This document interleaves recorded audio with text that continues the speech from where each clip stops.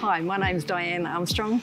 I'm a Rescue 300 member as a part of my business, A Fortunate Lens, and I'm also a volunteer with Cap Rescue.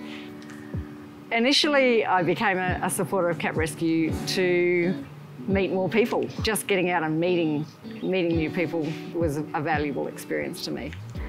The recent Colour Run event in Rockhampton was a magnificent turnout of people just wanting to have fun, wanting to support their local community. I was taking photos throughout this event, and the look on people's faces was just gives me goosebumps. It was just amazing seeing everyone out there having fun, supporting each other, encouraging each other, and we captured it all. I'd like to encourage everybody to do some sort of volunteering for Cap Rescue.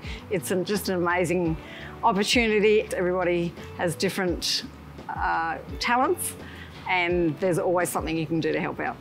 Volunteering for Cap Rescue gives you a huge amount of satisfaction. Every opportunity I get to support Cap Rescue, I grab hold of it as often as I can, even if it's just doing stuff at home, folding brochures, packing packs for the Colour Run.